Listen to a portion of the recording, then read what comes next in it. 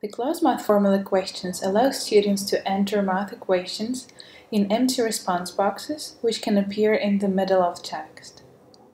This is very similar to math formula, but Cloze Math is more flexible when it comes to creating more complex templates and adding text around math. In this video, we're going to cover these differences and author a Cloze Math question. So let's start with the stimulus. We type the task for the student here. And below we have the template area. As opposed to math formula template markup area, this field is used to add text and response boxes. And we generally recommend using Cloze Math question type when your questions contain text wrapping math content. So here we type some additional text, and with double curly brackets in response, we indicate the position of the response boxes here. Or you can use the Insert Response button in the Rich Text Editor panel. These response boxes themselves work as container, which means they can support multiple response boxes within themselves, allowing for more complex syntax. This is another difference from a math formula question. So now we have some text and two response boxes. But we want these two response boxes to hold separate math expressions. How do we do this?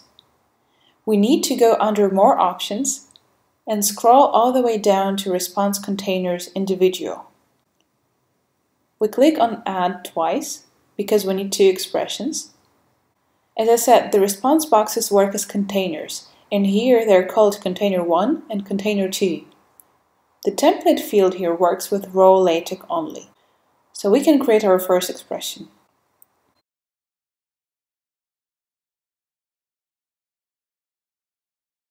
See, now we have created one expression with a response box from the Container 1. Now we do the same in Container 2.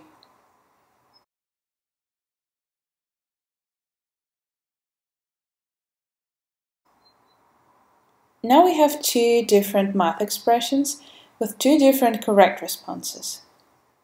Let's set these responses. We scroll back up to the scoring section. In here, because we have two containers, we see equation value 1 and equation value 2. So what does it mean? It means that we set up the correct response for each equation separately. Let's open equation value 1. Here only the first equation is considered. The correct response is 5, but we can just enter 5.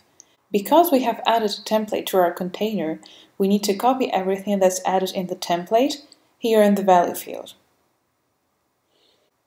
It's not the text here, but the equation syntax from the template area. Okay, let's do it.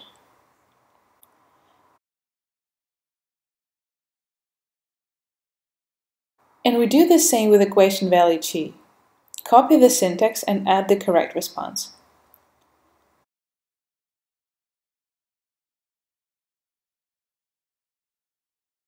Great, now let's check our responses in preview.